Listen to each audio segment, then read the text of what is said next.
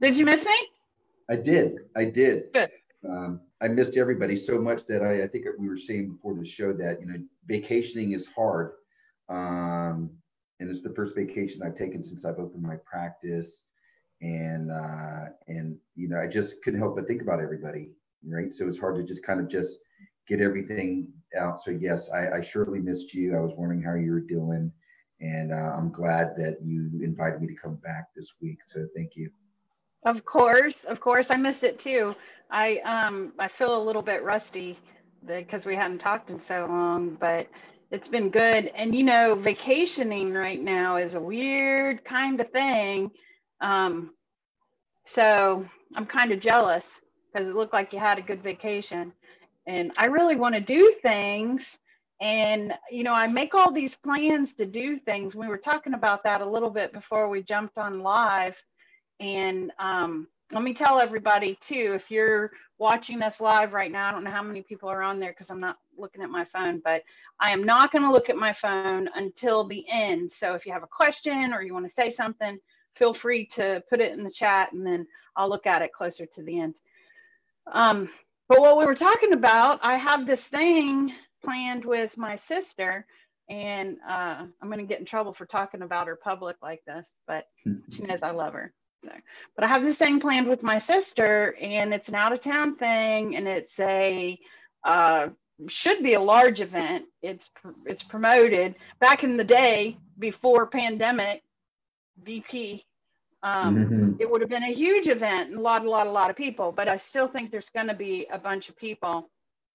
And now I'm not so sure, as much as I want to go, not so sure that it's a smart thing to do. Because even with precautions, even with, saying that you're going to social distance and wearing a mask and, all that, there's still going to be around a bunch of people that we don't know. A lot of people. Yeah. Yeah. So what do you think about it? Yeah, no, good point. So, we went on vacation. There was 35 of us, by the way. We had seven places. So 6 trailers. And then my parents and my sister and her kids had another house, and we knew everybody intimately. And so we kind of tested before we got there and those kind of things. And we took those precautions. And then we just stayed together. We didn't go out and socialize with anybody except ourselves. And we were kind of like out on the boat and those kind of things. And while we were there, we ended up just kind of discussing something like you. So we got a family event coming up. One of my cousin's daughters getting married, and we're super excited for her. And this is her dream wedding, Oh, and there are people out there who have dreams that they dreamt their whole life that right now are being interrupted, right? And so this puts a lot of emotional and mental and physical strain on their health and wellness. And so she actually had to move her venue from Southern Illinois to Missouri because Illinois shut everything down and they capped everything at, I don't know, 25 people, 50 people. And she had 250 people coming. Oh, man. And so we were trying to make a decision to go or not. But you know what? I told you I missed you, and I miss my patients, and I miss, being there. And then I got to thinking about, I'm like, what happens when Dr. John, nurse practitioner, gets sick? Right. Right. Yeah. And so you're a single professional woman. You're an entrepreneur. What happens when Janice gets sick? And so while that'd be a problem, that'd be a huge issue for me. Yeah. Exactly. And so while I often focus more on your physical and mental and emotional health, when we talk about my 5 pillars, right, that goes back to our very first conversation, and then spiritual health or spiritual wellness, and then financial wellness. So the pandemic has a huge financial wellness implication, especially if you get it. And if you contract it and you're exposed and you stay sick and you miss work. And so that's a big thing. So when I got to that, I'm like, while I love my niece, I really had to think about what the overall consequence would be, gosh, I sound like my dad. Right. Overall consequence of the decision for experiencing that moment. How long do weddings last? The actual wedding piece, where you watch the bride walk down, okay, depends on how fast she walks, but just the ceremony, it's minutes. Right. Right? And then it's what? It's the party. That's It's the right. socialization. I mean, And I that's why don't, everybody goes to a wedding. yeah, and I don't know all these people. And so Yeah. do I really want to put my family and my patients at risk? And so and my patients are my community. I love my community. I really do. And so I have this big thing where it's, love your neighbor. And so I really truly do. So when I think about that, then if I'm not available to them because I'm sick, that's not good. And I don't have a Right. spleen, right? And so what that means is your spleen helps you with building antibodies and immunity and stuff like that. So I'm at increased risk. So I have to think differently.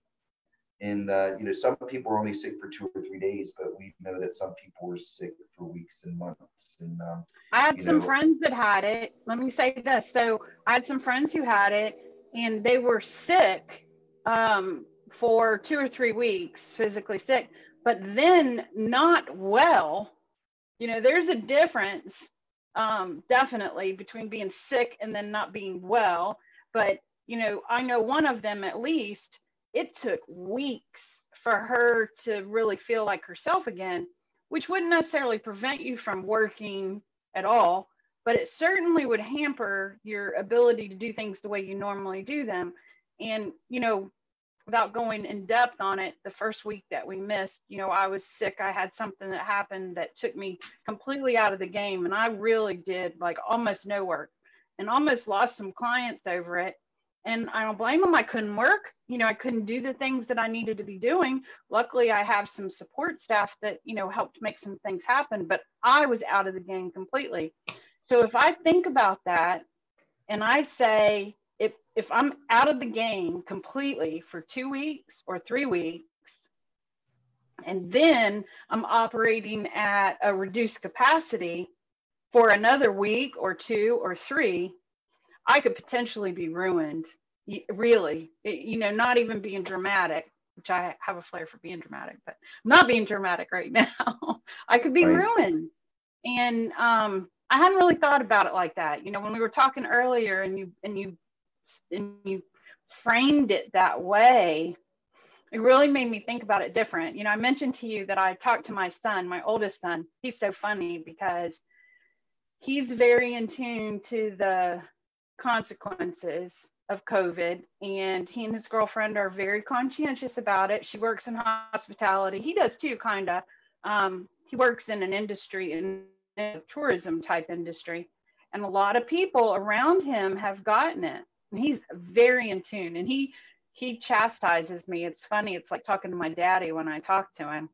And I catch myself going, yeah, but, you could get the flu and it'd be the same way. And I don't know why I'm being combative other than I'm paying him back for all the years I had to deal with them. But Right. because I don't really feel combative. But that being said, so the difference between, yeah, but I could just get the flu. The Mhm. flu lasts what? Six How to long does seven it? days. Yeah, 6 or 7 days. So that's quite a bit different. Although it may And not if you, kill me, it doesn't matter. well, I mean, it so might. I know that that's definitely something, but that's like the number one thing that people say, myself included. The number one thing that people say when they go, yeah, but I'm tired of all these restrictions and I want to be myself and I want to do the things that we used to do, and the flu can kill you too. And so, the death rate's not all that high, but that's not necessarily the only thing to consider. If you're down and out, if I'm down and out for 2 3 weeks and then reduce capacity for another 2 3 weeks, I literally could potentially lose enough revenue in my business to have some serious things happen. I mean, we joked about me being homeless. I would never be homeless. Luckily, I have people who love me and they would take me in for a while at least, as long as they could put up with me. But I could lose my home. I could be in a world of hurt. What then? No, so you're exactly right. I mean, influenza is highly predictable from its time perspective, right? Yeah. As you know, I always focus on lifestyle change and food's the best medicine. And, do you have the right amount of vitamins and minerals in your diet and in your life? And then if pharmacology is the right technology to use to improve or to expedite the healing process, and there's, you've weighed all the risk and benefits. We do pharmacology. And so if you take anti-flu medication, and any pharmacology company getting mad at me for this, but you get 1 day back. Yeah. So if influenza lasts for 6 or 7 days, then you take this pill for a few days and you're now sick for 5 or 6 days. And so, if you're uninsured, right? So, before the pandemic, we started off with 30 million uninsured. Now, even more so, right? And so when you're uninsured and you're a cash payer and you don't have someone like me looking after you to find the most cost-effective solution, you can spend $150 for one of the brands of medication for influenza, or even more, for 1 day. Some people don't make that in a day. Right. Is it really the right thing for them to do? No. Now, when you look at the SARS-CoV-2 or COVID-19, we're talking, I know young, healthy people, while they were only sick for 5 or 6 days, they were still shedding the virus for much longer. So, they're out of work for a minimum 2 weeks. I mean, right now, I guess if you look at the CDC regulations, they're like, okay, at least 10 days after, the onset of symptoms. Almost 10 days. 10 days is, 33% of the month. Yeah. You're out of work. And so if you don't have the appropriate things lined up, short-term disability, if you don't have money in the bank, right, to cover. And so this is where, people like, John, why are you talking to your patients about finances? Well, this is why. Yeah, absolutely. And, and it's different than, I know there are a lot of people who are out of work because of the pandemic and, the way that things have changed. And I can talk about the impact on business all day long. I'll say this little thing because it's not healthcare related, but I personally think we have not yet begun to see the financial impact of what's been going on for the last, I guess, 5 months. And that's scary. But so I know there are a lot of people, they're collecting unemployment or, they're doing whatever they're doing. But if you are working and you get sick and you're out of work for 2 or 3 weeks and you don't have sick time or you don't have, something that compensates you for that, that's a whole different ballgame. And like you said, if you don't have the reserves to cover that, it can really put you in a world of hurt. So in a nutshell, we won't beat this horse. In a nutshell, I'm in agreement with you that one of the things that I haven't really heard people talk a whole lot about is when you start talking about why you should be vigilant about reducing your exposure. The financial impact is another thing to factor in, another reason to think about it, another reason to take precautions, and another reason for me to probably not go with my sister to that event as much as I want to. And I really, really want to. So I think, let me look and see if anyone has commented. I'm looking on my, we have just a few people who are watching. I didn't promote it. I usually do. I usually kind of warn people or give them a heads up that we're going to be live, but I didn't really know how we were going to pull it together today. And we were a little later than we planned to be. So, but it's okay because I'm recording it. And what I usually do is share it on my profile, my business profile. I go live on my personal profile because most of my friends like to watch. And I have people who are asking me about you all the time. We're going to talk about that for a minute. Nobody's, I don't see any comments. So that's a good thing. We don't have to talk about anything. But I want to say this, because I've had several people ask me about you. And I know this wasn't planned. We weren't going to talk about this. But I've had several people ask me about you and how you do what you do. And I realized that a lot of people don't understand the model, the healthcare model that you have. And so I just want to say for a minute, anybody who lives in Brevard County and around you, I absolutely want to be a partner with you forever and ever, amen, because a healthcare partner, because I am really funny about my healthcare, and being able to participate with a membership basis, you know, pay a monthly fee, which is far, far, far, far less than a health insurance premium, and have access to you and be able to have conversations like this with you. And really, when we talk, it's kind of like we talk when I see you in your office. And so I just wanted to kind of explain in a little bit what the direct primary care model is.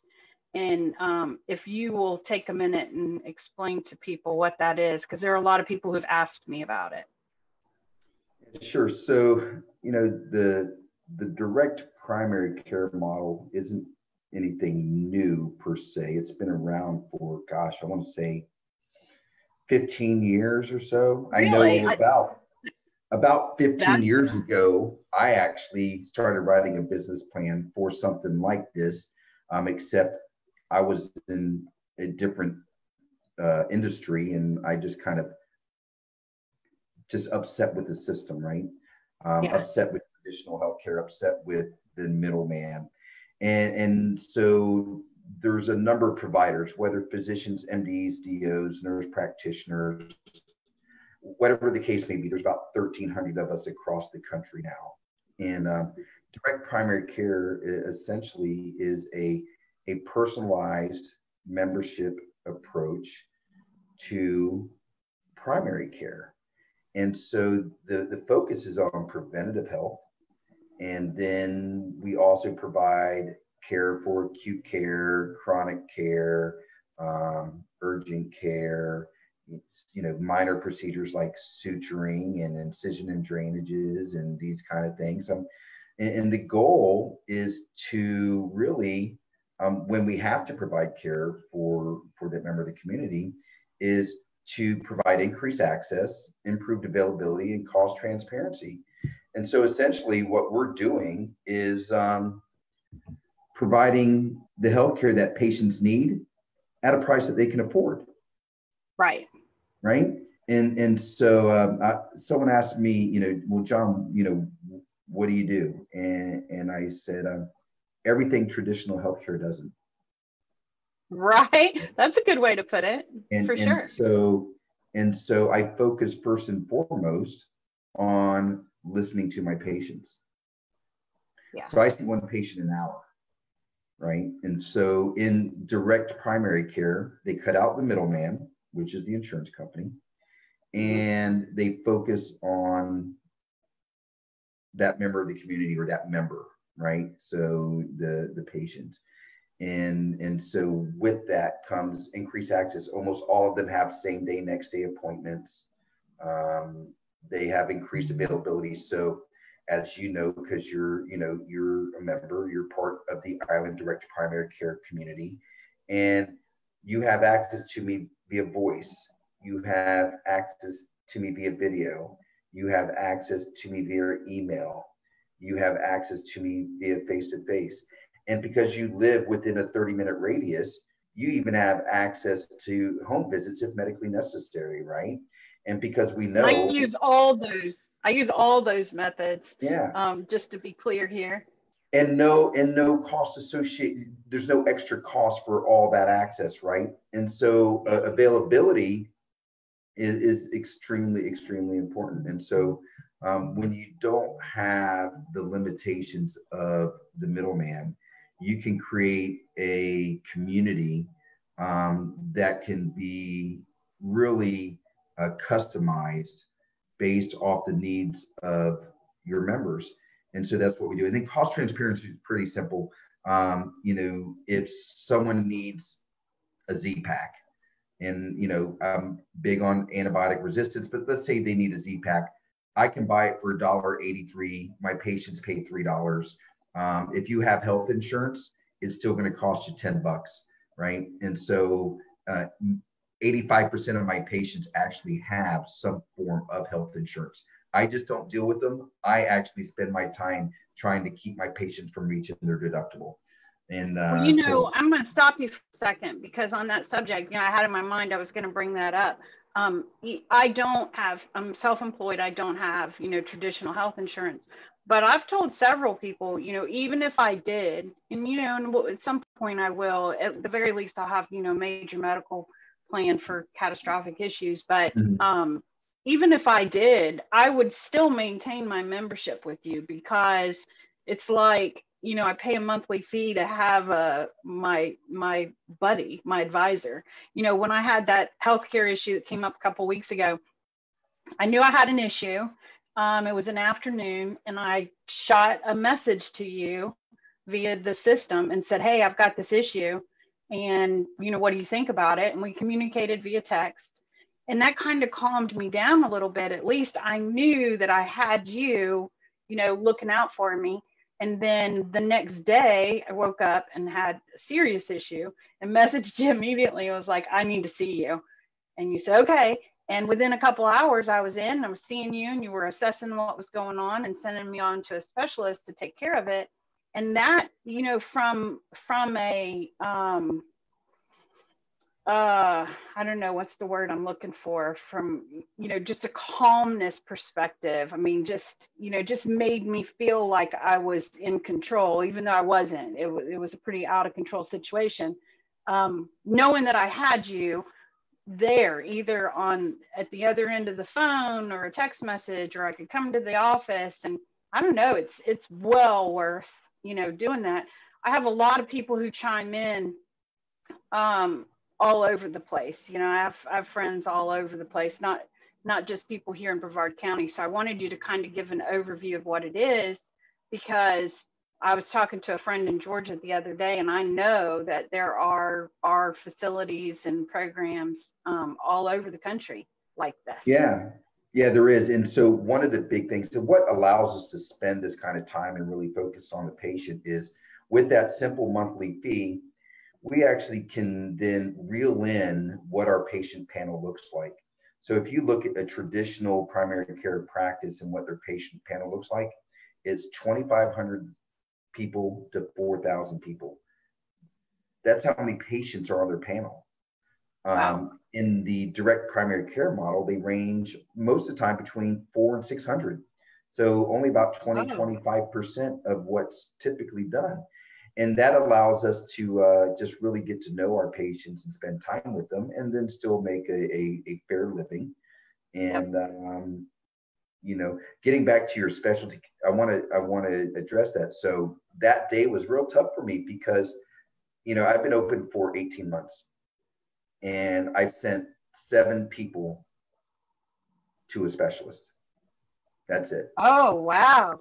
Wow, So, I didn't realize that. Yeah, and so because when you're like yourself and you have to do out of pocket, you remember how hard it was? I was calling all kinds of people, just trying to, to find, look, who is willing to provide a cost-effective solution for you, get the console and all that. And it wasn't easy. I'm dealing with a case right now, and right now I literally have surgical partners, an independent surgical center where I can send my patients to. I have a hand specialist, I have GYN. I'm building this community of providers who are willing to work with members of the community to provide cost-effective healthcare. And that's what it boils down to. It's just, even if you have insurance, people have a hard time getting access. I get all the time, "Hey, are you taking new patients?" I can't find anyone who takes my health insurance. And I'm just like, Well, really? Wow. another thing that came up in that particular situation was, I did have to go see a specialist, and you did contact several, and because of COVID, there were some things. I had just been out of town, and there were several offices that would not see me because I had just been out of town. And then there were offices that were not taking new patients. And then, who I ended up finally seeing, they were great, and they got me in, but, they checked me at the door, checked my temperature, asked me all these questions, which, I didn't have any symptoms of COVID. I was lucky. But, I got in there, and, everything's changed with COVID. It makes it that much harder to get healthcare. And prior to COVID, in that situation, I probably would have gone to the emergency room because the situation dictated it. But I didn't because of the increased exposure and, just the way that things have been modified. I'd have been sitting there forever. I'd have been exposed to all these people who, probably have COVID. And, so the way things have changed, this is a really good model. I encourage people all the time, to find a direct primary care provider. And obviously, if they're in Brevard, you're my go-to. So you can deal with me. You can deal with anybody. Well, listen, I think one of the most important things, and as I continue to educate the community on the value of this personalized approach to healthcare that's focused on the person, not the system, right? Is reach out to me. I'm more than happy to meet with you for an hour, however long it takes for you to just kind of get to know me a little bit. I always make myself vulnerable to my patients, as you know. I'm real people, and we have just an initial consult to make sure that it's a good fit. And you know what? If it's not a good fit, that's okay. Maybe I can help direct you to somewhere else. Now, right now, I'm the only direct primary care practice in Brevard County, which amazes me. Shocks me.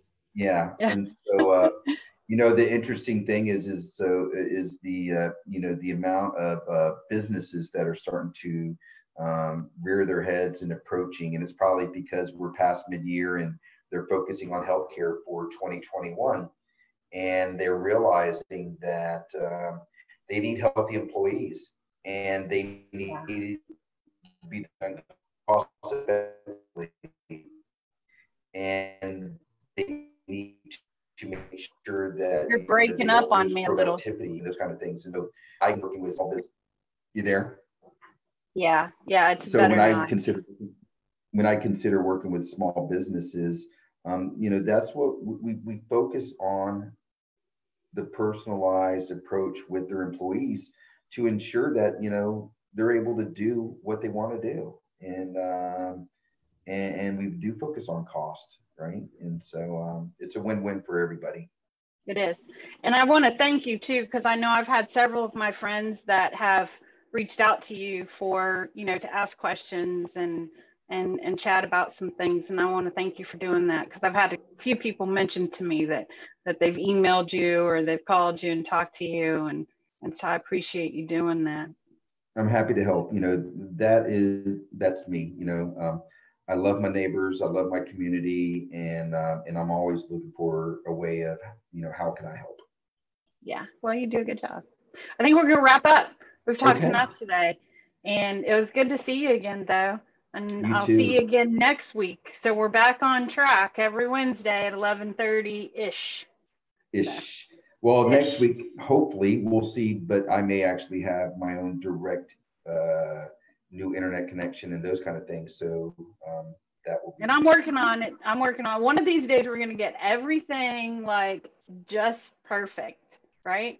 Here's what we'll do. If you're watching, get Janice, let her be your PR gal, your business consultant, your strategic partner. Get me a provider, and we can get internet. There you go. Now you're talking. All right, I'm gonna take us off. Let me try to check. My phone is not providing me much. Oh, Fern signed on and was watching. I don't think I think we had some technical difficulties with the live, but I recorded it, most of it anyway. And if that's the case, yeah, if that's the case, then I'll load the video that I recorded. So anyway, thanks anybody who's there, and we'll see you next week. Take care, guys.